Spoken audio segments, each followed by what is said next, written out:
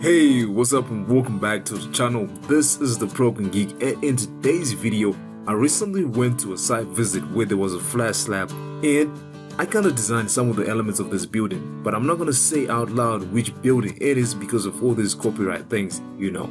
But hey, I just thought to myself, why don't I take some photos and I tell some of my subscribers what usually happens when the steel fixers are laying out steel for a flat slab or just any slab in general, as it will help you in getting a visual of what happens. So without wasting too much time, let's just get right into the video.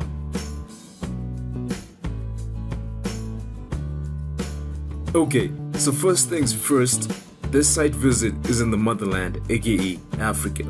And what we have is a flat slab with beams at its outer edges. But to get right to the meat and potatoes, we all know the first thing they will do when they're at site is to mark out and lay out the bottom steel. This is done because the bottom steel is what caters for the bending moment that will be in the slab, and this is usually the largest stress that occurs in the entire slab. Then once this is laid, the next thing they will do is place the stews.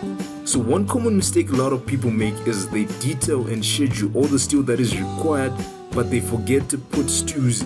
Then at the site, people have to MacGyver and find ways of supporting the top bars thanks to your mistake. Alright, once the stews are in place, obviously the next thing is to place the top bars, and voila, you will have your slab cage nice and neatly done. So some important things that you need to note when inspecting these bars once they are now tied and laid out on the deck pads is: number 1, ensure the bars are correctly placed and spaced. Number 2, ensure you have concrete kickers or spaces at the bottom of your slab, and also make sure your bottom bars are not sitting directly on the deck pads. Number 3, ensure you have enough stews and your top bars are not just sagging unsupported. Number 4, ensure you have adequate lap length wherever two bars are joined together.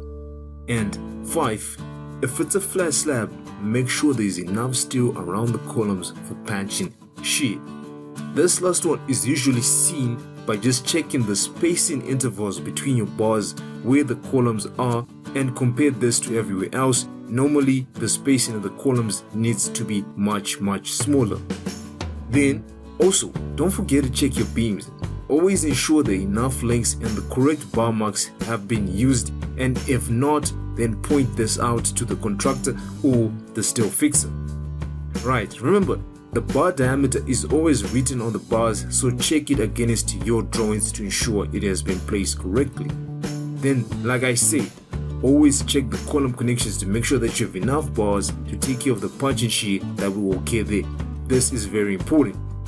Then last but not least, if there are any voids, always check to ensure that they are correctly set out, but in this case it was still a work in progress because it's a pretty big deck, but then there is a glimpse of the shuttering for the stairs.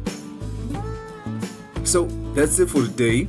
This has been a quick short video because I really just wanted to share with you one of the days outside the office and the home studio.